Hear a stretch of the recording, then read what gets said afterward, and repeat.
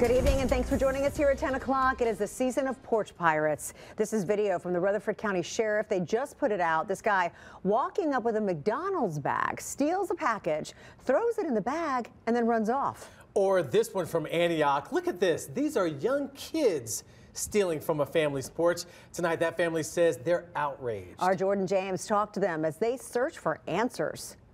With less than a week till Christmas, it is upsetting, it's sad. A family is trying their best to get into the spirit after becoming a victim in a recent crime.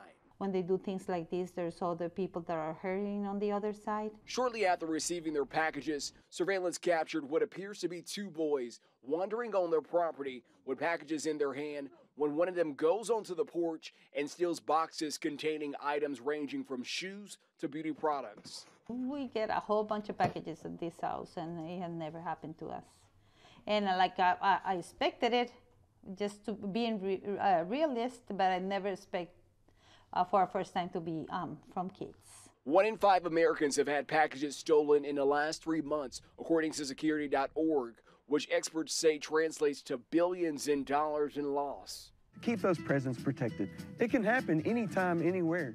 In a pre-recorded holiday video, Metro Police offered tips for residents to deter porch pirates. It includes things like leaving notes to place boxes out of sight, set specific delivery times when you're home, and invest in security equipment. Despite having their packages stolen, the family does not intend on filing a report with Metro Police. Instead, they hope that this can serve as a reminder to others about what can happen. We're hoping to raise awareness, because we're hoping that parents know that they need to know where the kids are at all times.